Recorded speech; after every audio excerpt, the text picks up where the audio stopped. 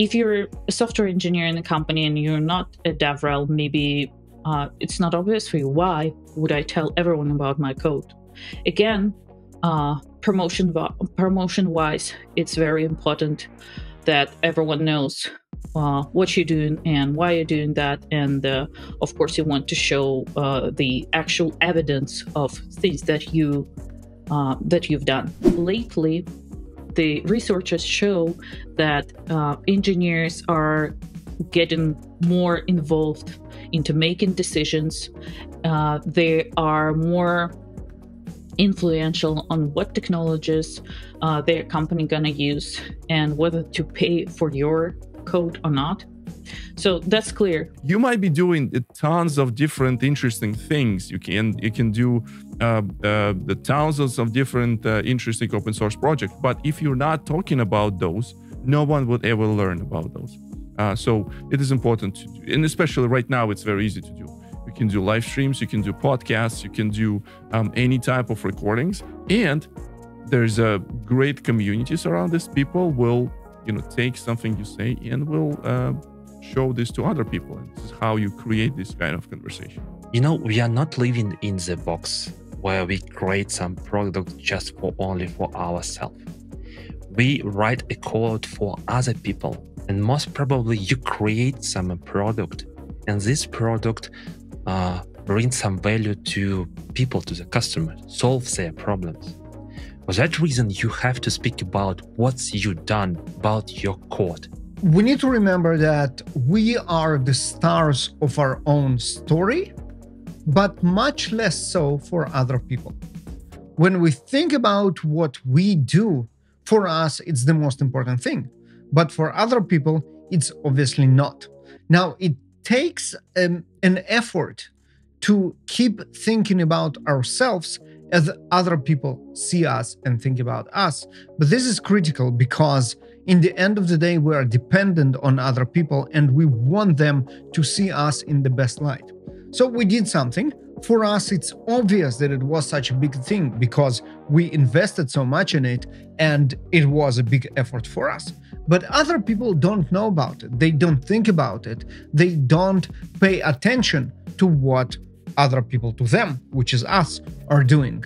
So it's important to make sure that they are aware of what we are doing, what have we achieved, what do we know, what do we think, and how good are we? If we won't tell other people how good are we, they probably won't notice. I tend to think about the different periods in organizations. Sometimes it's peacetime, sometimes it's work time. And depending on whether you're in a peacetime, wherein you can spend time on brown bag sessions, educate your colleagues or learn from them, doing some book clubs, etc., and you can build an expertise together in your team, then I would say tell people about your code because you want to grow and evolve within your group with your teammates. Versus when it's work time and it's just crucial that everyone knows what you're doing, why you're doing that. Otherwise, your company gonna just fail. You need to show your code just because you need them to know how to use it. You can advertise your work in different ways, and it depends what really is the audience. Do you want to do it for a wider audience? Do you want to make sure that industry realizes how awesome are you and recognize you for your efforts? Or you can do it inside your team or maybe inside your organization. Well, obviously, the latter is much simpler than former and it's kind of a building block. So it's a good idea to actually make sure that you talk about your accomplishments in the correct setting. For example, if you have a retrospective after a Scrum sprint, it would be a good opportunity for you to show off with what you did. Obviously, be honest, be humble, but in the end of the day, also make sure that you name what you did and actually show what you did. That works for your visibility inside the team. Inside the organization, there might be settings in which it makes sense as well, just think about those opportunities and seize them.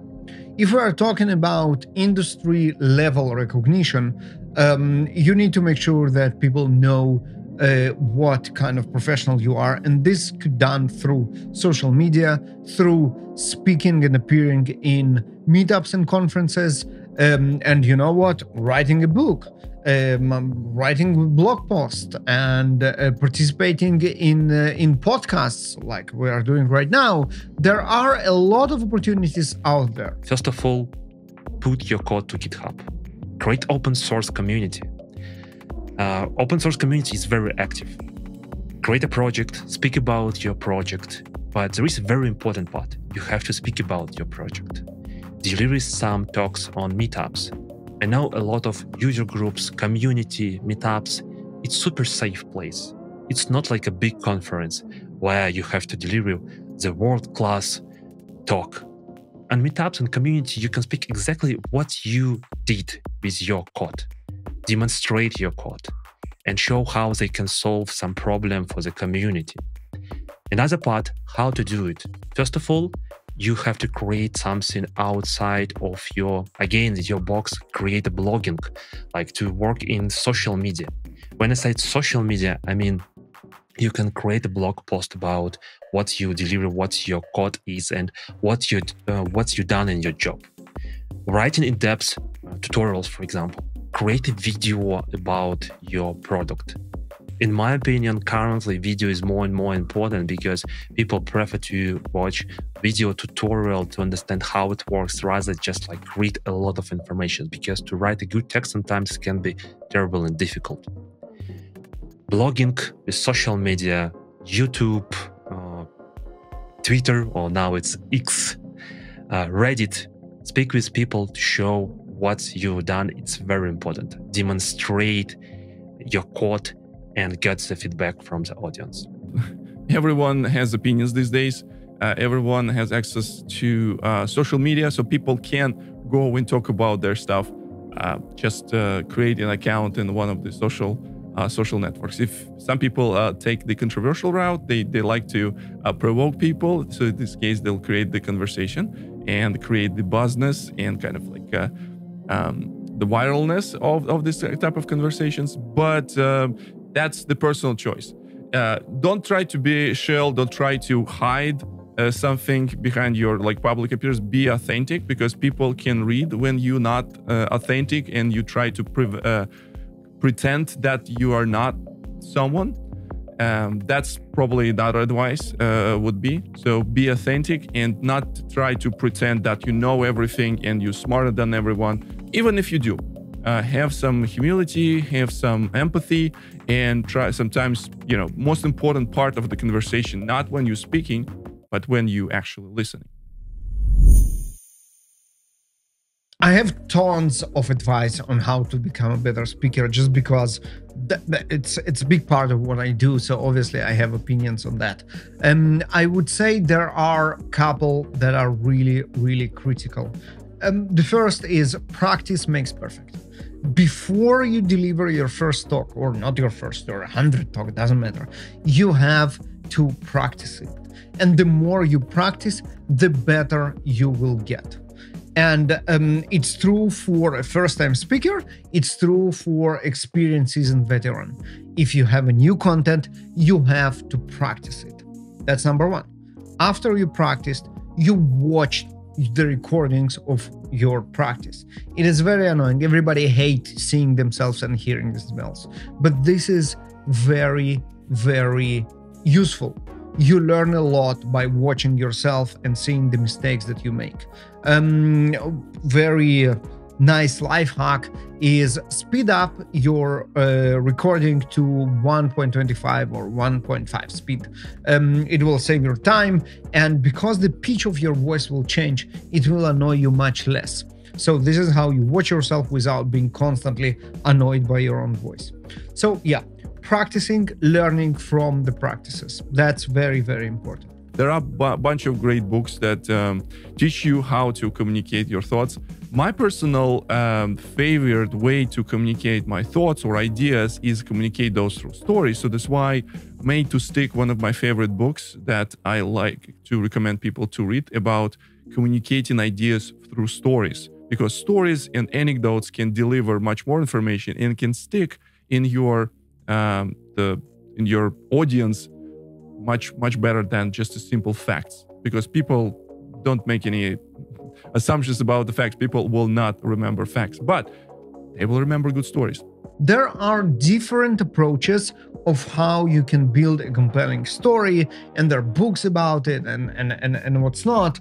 One of nice, simple, and constantly working ideas, it is what is called a journey, a hero journey.